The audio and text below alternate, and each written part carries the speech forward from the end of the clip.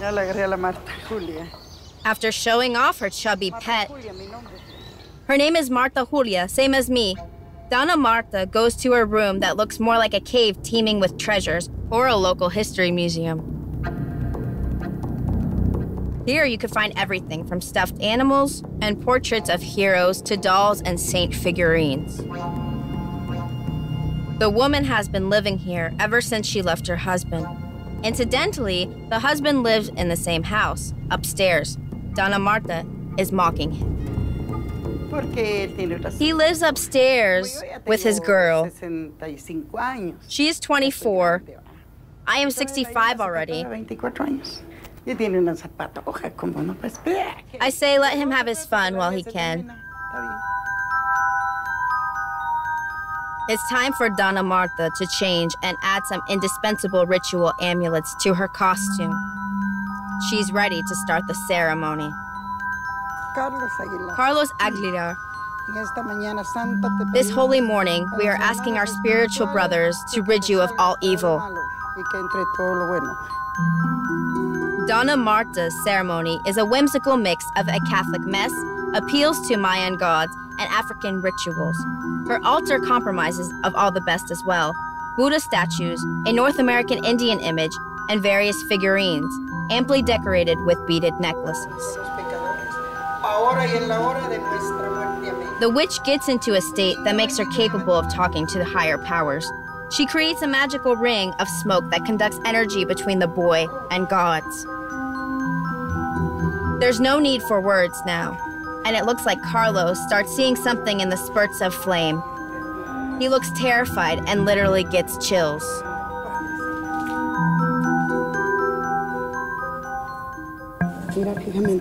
Quickly, bring me the red prayer beads. He's afraid. He's cold as ice.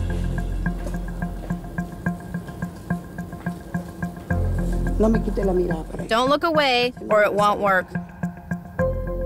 Donna Marta is waiting for spiritual brothers to reply. But the higher powers are not in a hurry to respond. The witch is coaxing the fire. Father, give us a sign. We need a sign. Thank you. Thank you. Please make Carlo Aguilar free of all evil. Oh, you start warming up already. Don't turn away your eyes. Everything bad is gonna stop now. You can do it, Carlos. You can do everything with your life. The only thing left is to wait until the fire devours everything in it. All candle holders have to break, all candles to burn down. Considering that the higher powers came to a favorable decision, it takes a lot of time for the fire to die out. Something or someone is messing with Carlos' request and is not letting go of the boy.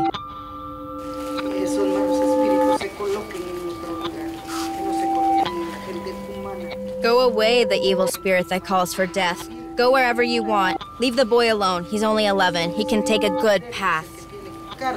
Leave the world of people altogether. People are supposed to live. Spiritual brothers, make the good spirit of Carlos stronger.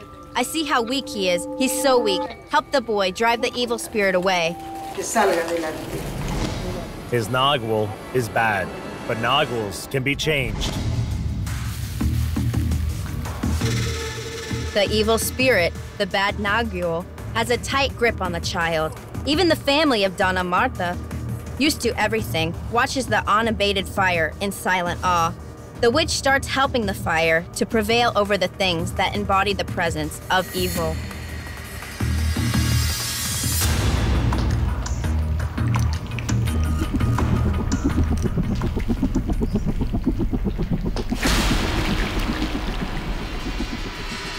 Donna Marta decided to act through the child himself.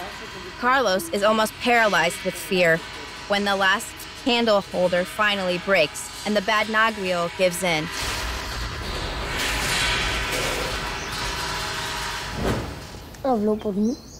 She talked to me and drove the evil spirit away. She says I have to move on. The witch herself has also had a rough time. Later, she would almost faint and discover that her blood sugar level went through the roof. Nevertheless, after recovering, she goes into explaining her practices. I drove away the evil spirit of Carlos Aguilar. That's what we needed the fire for. And it was a shabby fire. If it was bigger, the process would have been faster. But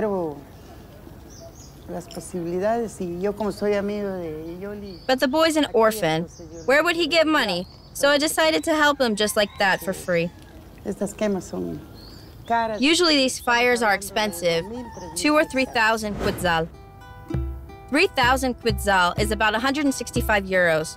A huge chunk of the price goes to cover consumables: candles, candle holders, cigars, ritual alcohol, rum and whiskey, flower essences, everything for a stable connection with spirits. Considering the poverty of the majority of Guatemalans, whose monthly salary can be as small as 1/10 of this price, no wonder Dona Marta is somewhat proud of her gift, although she's made plenty of those in her lifetime. I started treating others when I was 8. I started treating kids in my neighborhood from sniffles and upset stomach, from flu and evil spirits. Dona Marta never studied how to talk with spirits. What she calls a gift is something she was born with, a legacy from her mother, who was a healer.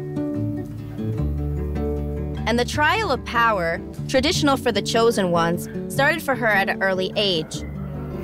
It was her mother who put the girl through a terrible ordeal.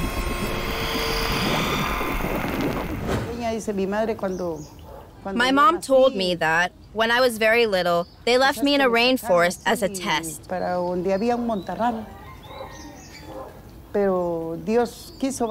And God wanted me to live. I was found 18 hours later.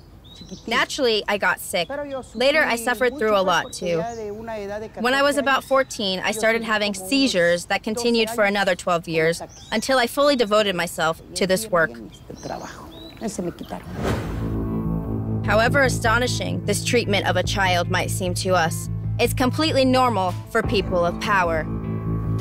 Those who are destined to become one of them might discover supernatural abilities and a special connection to the other world, even in their infancy.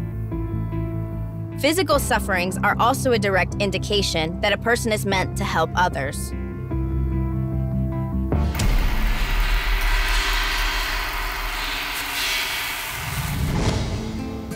It's been 40 years now since Dona Marta started to perform her cleansing ceremonies, talking to the spiritual brothers whose voices are familiar to her from the early age. She's well known in neighboring towns, and recently she was even invited to another country, El Salvador. That's how far the fame of her powers have spread.